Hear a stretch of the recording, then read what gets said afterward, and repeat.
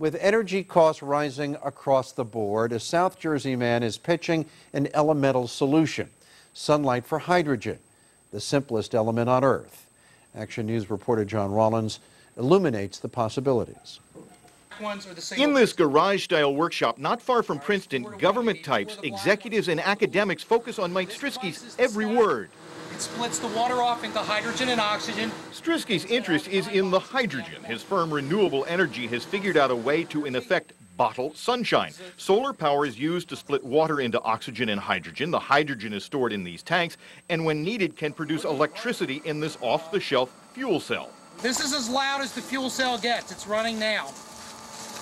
So this is a lot quieter than most central air units that you already know. This system powers Strizki's entire home. Among those at this open house today, Philadelphia Councilman Curtis Jones, who says with oil prices soaring, cities need to know about alternatives. These kinds of energy alternatives went from a novelty to a necessity overnight and over oil. Big auto companies, Honda, Mercedes, General Motors, are all seriously looking at hydrogen. This is a fuel cell-powered Chevy Equinox, one of 100 being tested. Turn the key. No roar of an engine. Fill this car with solar hydrogen and it would have a zero carbon footprint. How does it drive? It's extremely quiet. And yet there does seem to be plenty of pickup. The big hurdle for solar hydrogen, the cost of the hardware. Strizki's home-sized unit, $250,000. Proponents say costs will drop with mass production, and the jackpot?